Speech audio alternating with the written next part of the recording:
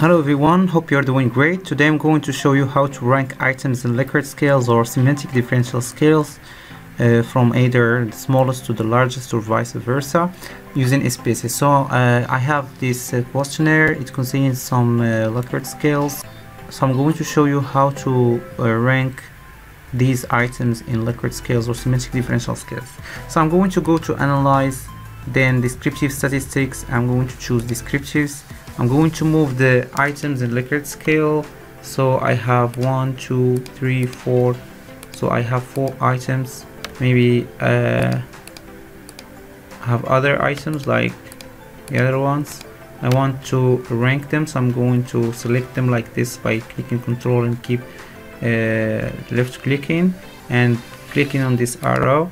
So once I move them, I'm going to go to options. I'm going to choose the mean, standard deviation, maybe, and check the minimum and maximum.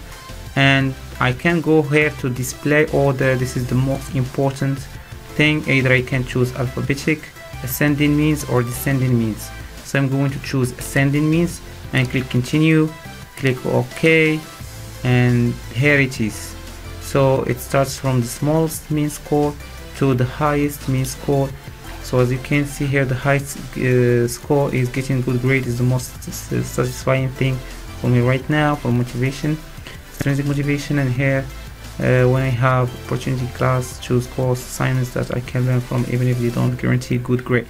So this is really logical, and I can just go about the analysis like this depending on the mean ranks. So if you have questions or anything, feel free to contact me anytime, and see you in another tutorial.